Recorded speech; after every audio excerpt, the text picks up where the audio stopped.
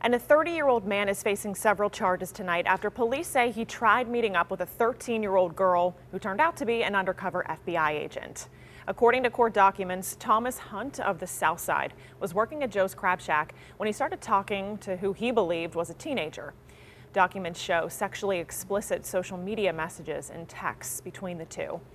The FBI says Hunt planned to meet the girl yesterday at Station Square. Instead, he was met by an undercover agent and was arrested.